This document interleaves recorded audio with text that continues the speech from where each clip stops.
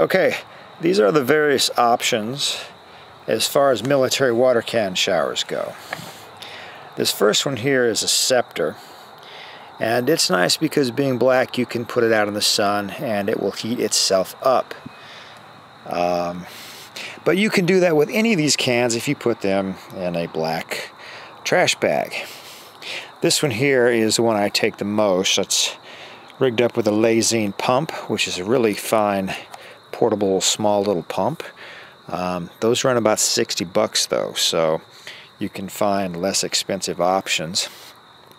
This uses a standard kitchen vegetable sprayer, which works well for showers or for doing dishes. This has got the steel spigot and Schrader valve. Now, that's probably one of the more expensive ones.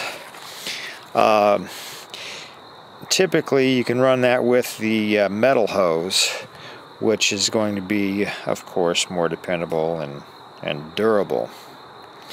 Now, the least expensive option here uses the plastic spigot and this really inexpensive dog sprayer. The shower attachments are pretty expensive. You can spend $100 easily just on the shower parts.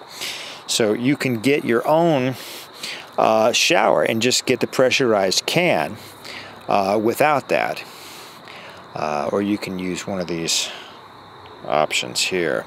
This one is very versatile in that it has an on and off switch, and you can leave that running during a shower, whereas that you have to hold this. You can tape it, but this is probably the most versatile right there. Anyway, those are the options.